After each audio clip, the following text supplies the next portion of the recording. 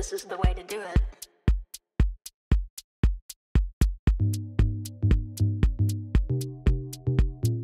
This is the way to do it.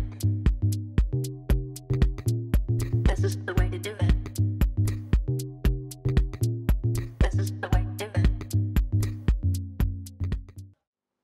It is very exciting to see young people laying a foundation to land on after school, even when the jobs will not come swiftly. Today, we have Abdalla Ali, who is into fashion and design, and guess what he is doing? He is a student of accounting and finance. Abdalla, unakam to machachari sana. Tell me a little bit about your childhood. Okay, a little bit about my childhood. Kwanza mimi hata sijui vile nilipata jina Abu. Okay, yeah. So Abu is a short form. Okay, I'm Abdalla Ali. Yeah, back at home, jina Abdalla hufuatanishwa na jina Dula. Oh, yeah. As in, kama ni nickname, utapewa jina Dula. But it is how I used to present myself to people. Nilikuwa navaa kanzu, koti juu. Kuna juu wakumbuka.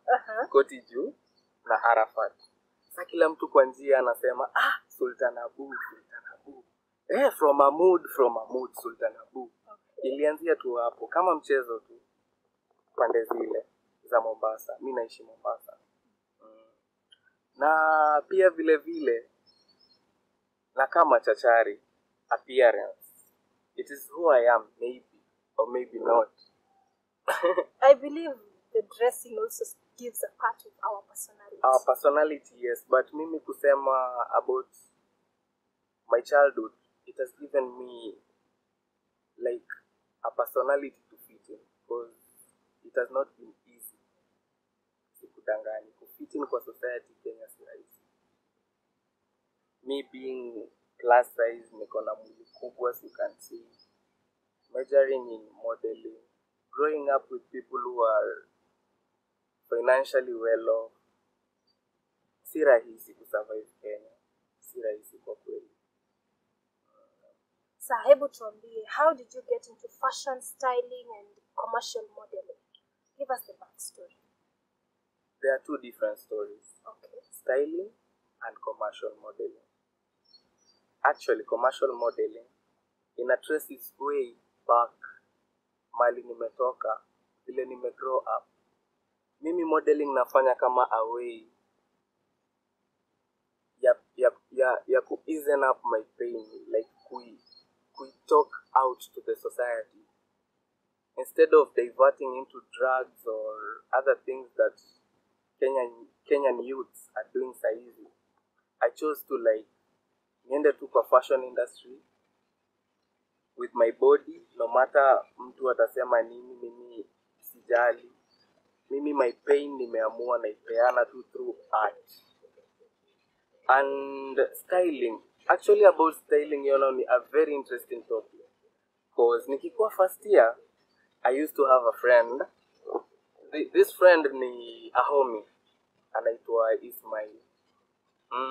Yeye alikuwa na interesting ya modeling pia. Sasa kulikuwa na Mr. and Miss Freshman.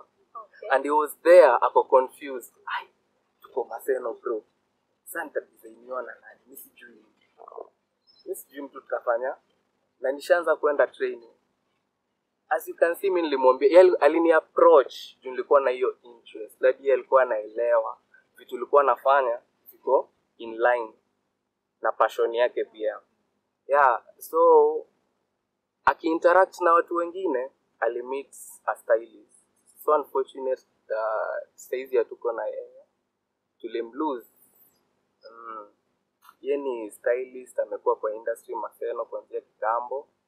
Sasa yeye ndo alini hook up naye.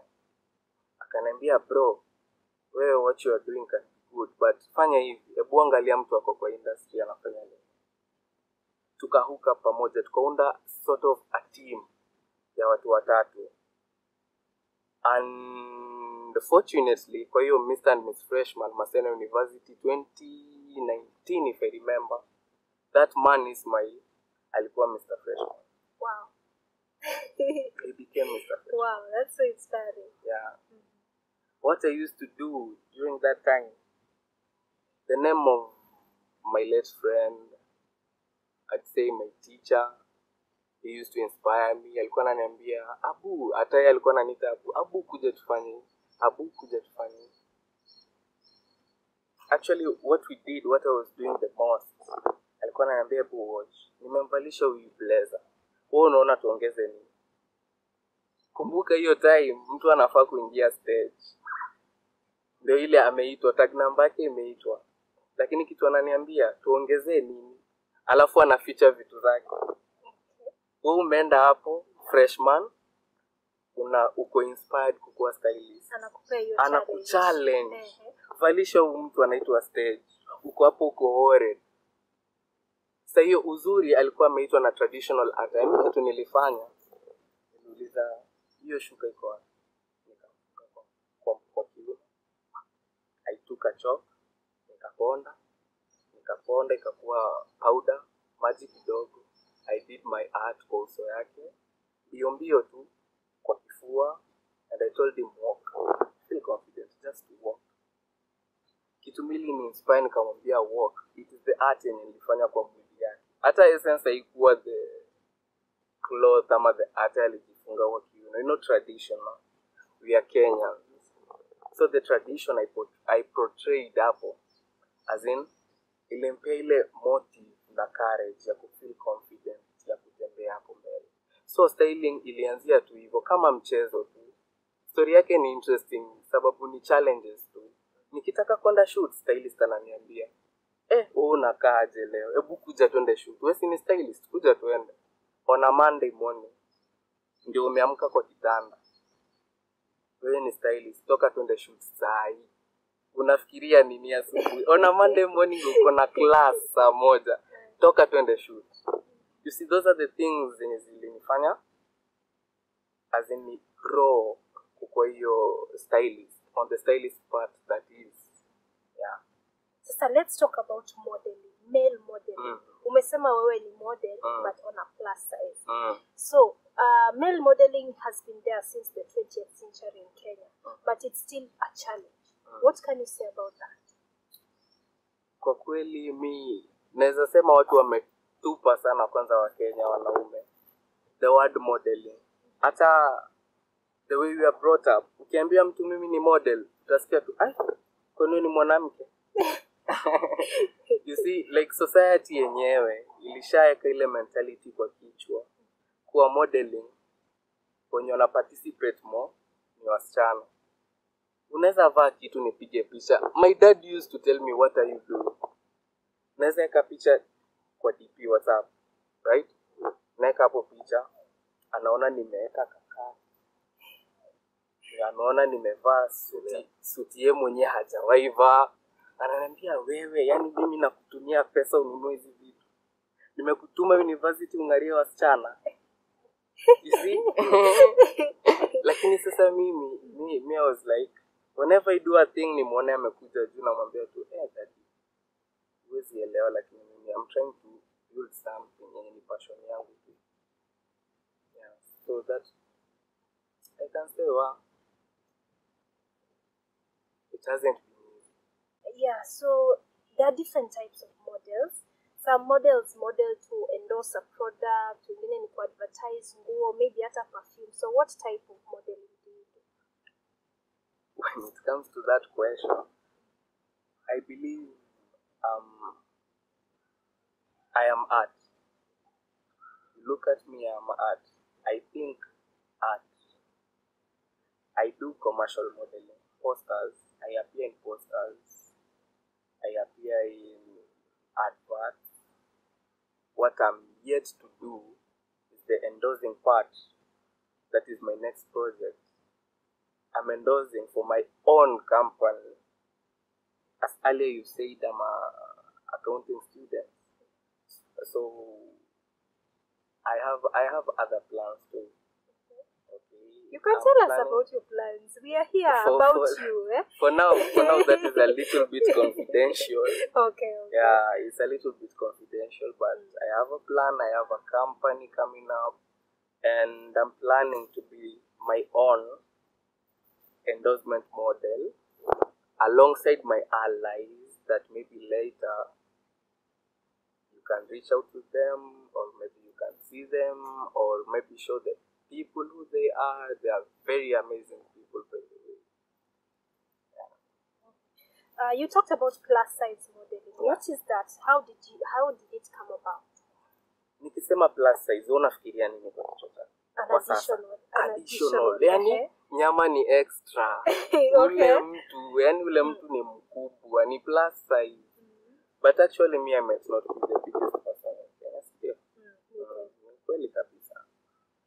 I represent the plus size. I talked of the plus size kwa sababu hao ni watu wenye hawa feel confident vile wanakaa, muonekano wao. Mwanaume akioa, after a while unaona ndio huyo asha lose shape. Mwanamke akiget too comfortable, ndio unaona asha lose shape. Alafu anaanza kufeel insecurities. So like I stand out for the plus size. That is actually a good thing. Because in the industry I've seen, kama any model you have to be a specific size. Lazima wewe ni mdogo, yani umekonda. Ama kama ni mwanaume lazima ukue na kakitu, yani muscle or something. Si nyama. Si nyama. Actually bado naenda gym workout. Okay. Though ni challenging. A plus size model ni challenging kutoka from that shape to this shape. So someone like Francis Lee Baker on Instagram, a plus size one. As in, mi uangalia huyo. He's a plus size. What does he do? Anajiona aje, anajieka aje. Na hiyo dialogue yenye mimi niko nayo na yeye kwa sasa, si uongea, imenibuild pia. Haya, sasa hebu niambie, in this industry, being in the industry, sema you've been to posters and stuff like that. So what does it take for one to succeed in such an industry? Patience. Umeona nimesema patience. Siku rahisi. Okay. Kila mtu ni judge. Na kila mtu hataki kuambiwa, na kila mtu anajiona yeye ndio pesa. Na kuna ile alpha mentality. You are plus size, you are small. Sasa wewe ni hapo. Sasa like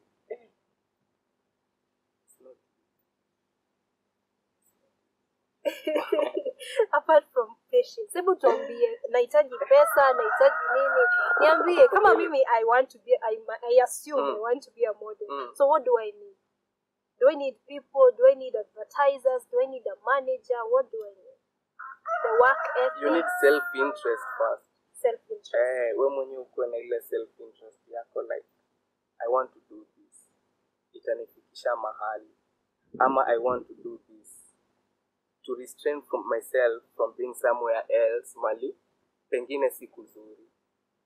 So actually hata pesa, an artist si lazima kuwe na pesa nyingi. You know art, you can collect anything. Mimi naweza kukote nyasi make an art out of it na nikuvalisha and look pretty. Yeah, so like if you want to do something in art, you don't have to picture yourself like lazima ukume mwaka uko na pesa. The little you have, whatever resources ziko karibu na wewe, you can start with them. So to me, I'd say financial,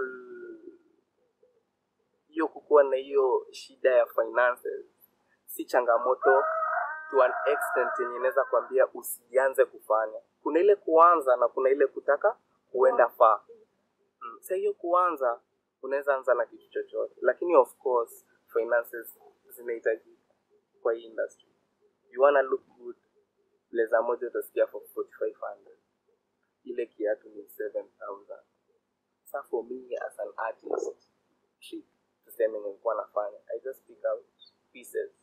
Nachukua blazer pale, nachukua socks pale, nachukua trouser pale, I mix the pieces, inakuwa something new, something fresh, something mtu hizi amini ni wewe umecreate, something fabulous, something voguish, something stylish, as in icona stylish, very stylish.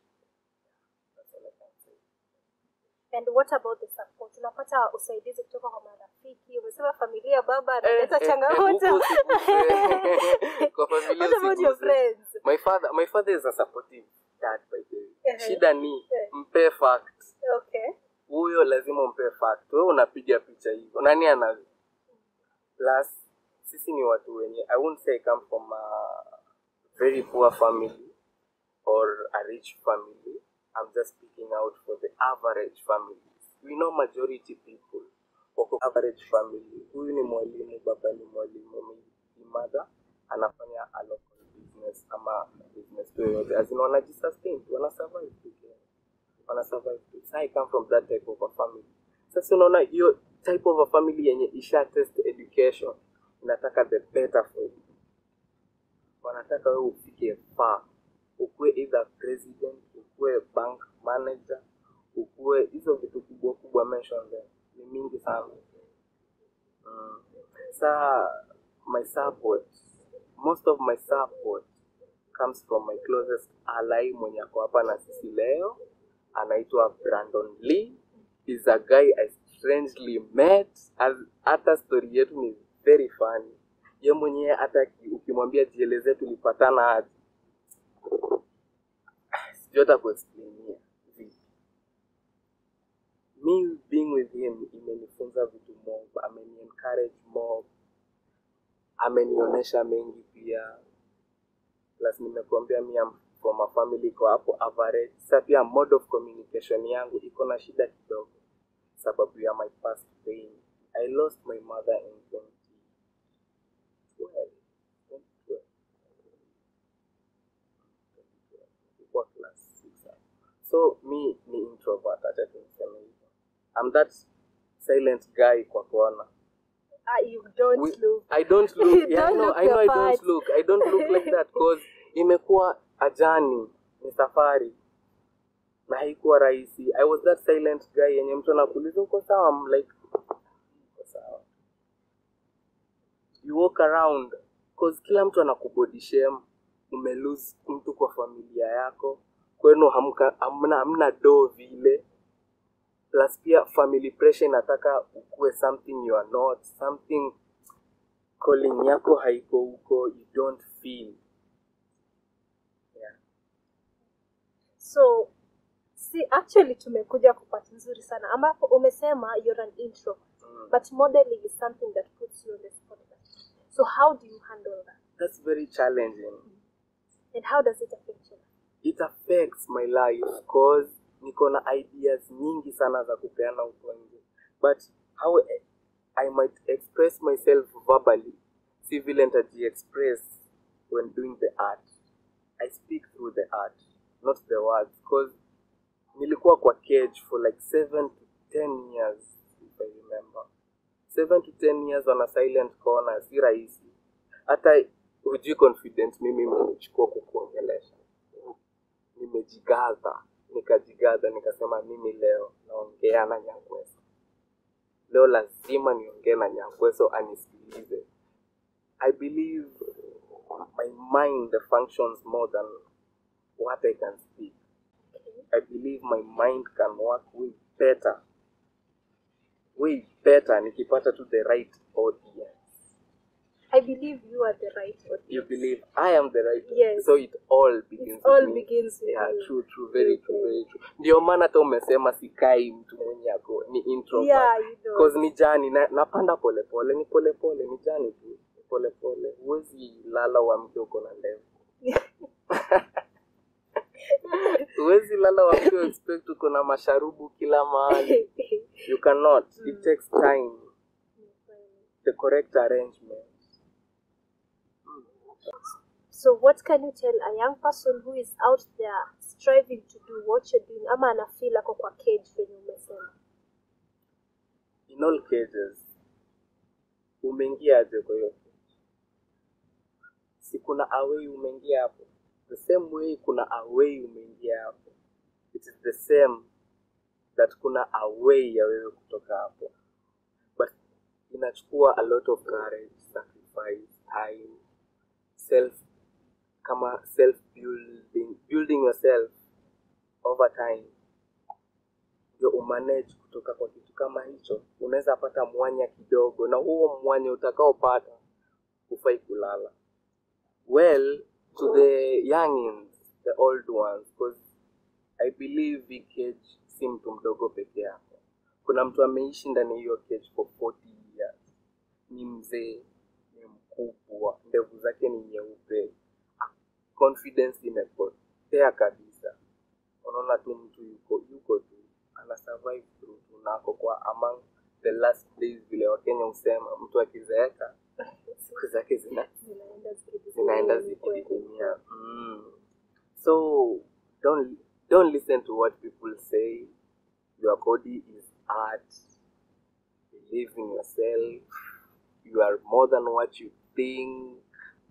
Whatever challenge you have, kaa chini. Si mara moja, si mara mbili. Whenever you fail, dust yourself, amka. On a fresh day, tafuta hata kama ni kiline kimoja kina kupush through your day. Like for me personally, nikiamka asubuhi, kitu naangalia kwa simu yangu ni status ya my closest friend, my ally, mwenye Ali nilimention. Naangalia leo amejimotivate. Hebu niangalie kidogo. Naangalia naona sijui out and about, ama nione looking good, looking fresh. So unaona vitu kama hivyo, like kama your friend hujui anapitia nini, lakini ameamka amejipea hiyo motisha, looking good, looking fresh. The name Tuesday. By the way, my friend is a model. Nice. And a trainer. As I've said. Do you dress him too ama anakwambia we? Kauko nyuma. Unajua aliyoniuliza kama naifanya peke yangu ama with a team. Yeah. Yeah, so for me it is the personal drive yenye ilinipeleka towards the team. We have a very big team. We have an agency, the Mustard Seed agency. It is a modeling agency. Yes, majority of them, maybe a 3/4 of the number of the models on participate for Mr. and Miss Marcelo in a premier hii weekend. Uliona poster. So like, hey, my team. I just love my team. So it's about kushikana. Huyu akona shida ya nini? Sawa basi mimi hapo niko vizuri. Nakuja hapo. Wewe uko poa kudress, sawa ni dress. My friend akiamka akiona yeye akai vizuri ananiambia bro we bana mimi nimekuti. Hii blazer unaona aje? Nivae na nini? Actually today mimi ndo nimestyle. And I believe he's looking fresh. We will see him. Looking good, looking fresh, the vibe. Is very talkative, like he's my voice and I'm the hero. You see, amenifunza mengi sana. And I appreciate it. So to the young people, they should also look for someone like that. You can look for someone like that, ama wewe mwenyewe tu unaona energy yako iko safe wapi unaona unaweza amkia, wapi unaona mtu anaweza kujenga. Kuna ngoma fulani mayutu penda kusema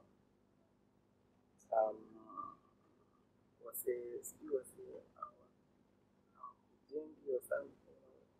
I don't listen avoid to those people. Avoid, exactly. Me don't listen. I know what you're talking about. I don't listen to those songs, but that beat ilini capture. Okay. Hiyo. Avoid the people hawakujengi. Mwenye hawakujengi. Hawezi kufikisha mahali. Heri kuwe na sako lenye kuna watu wawili. Lakini wakikuona umeenda kando, anakwambia, mami, unalalisha. Unajiangusha. Fanya hivi na hivi na hivi. Now those are the people you should have. Plus hakunanga formula. Kuna mtu yeye peke yake a great person. I believe mtu kama the creator of Fear of God brand, kama unajua the Fear of God brand, it is a very big brand I believe for the classy people and the chilly people. Watu wanapenda kuenda library, watu as in kuna kila aina ya watu. And it does not speak much, I'd say that, but content akona yenye anapea the world, because yeni a world designer, as in amefika hiyo international level. So you've talked about mustard seed, right? Yeah. Is it on the accounting side or the fashion side, and what are your plans 5-10 years to come? When you see about the mustard seed now, I say that is an agency, right? Now the agency is a team, my team, and friendly to everyone, whoever wants to join, whoever na feel lesser, be it a street kid, be it anyone. That is a team. But now when it comes to the project, that is something else aside from the agency. You see, mustard seed is something that is growing. Haina msimamo. Sasa siwezi sema hii ndo project yangu, kwa sababu hata si mimi nilianzisha. Niliona hapo nikajoin, na fortunately niko mahali pazuri kwa hiyo agency.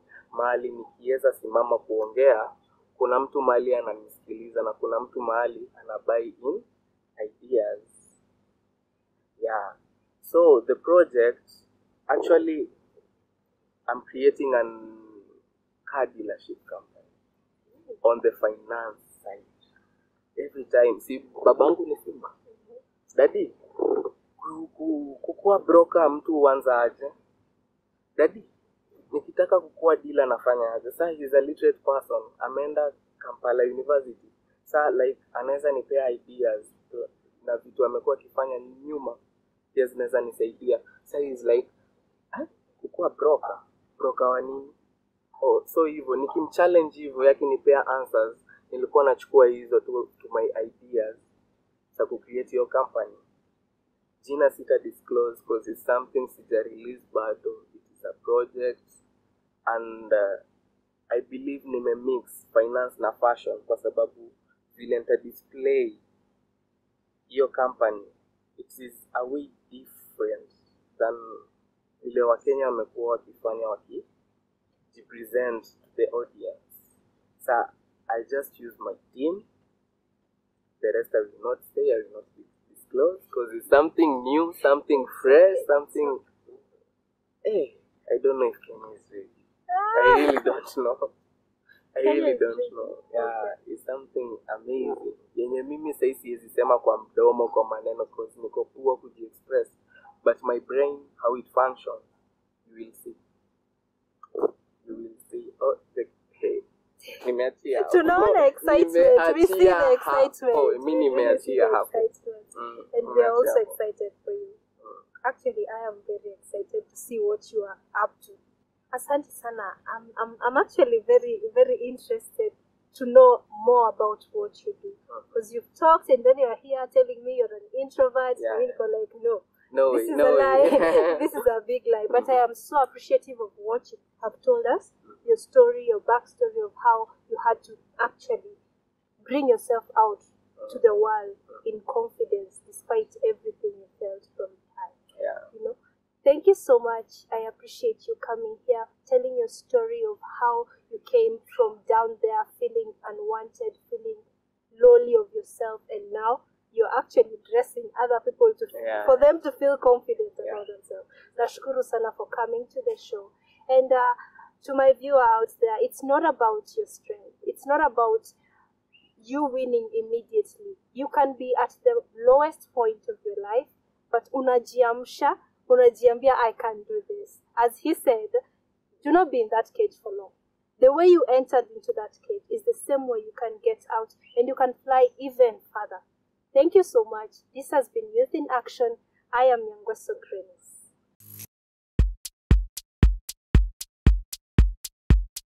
This is the way to do it.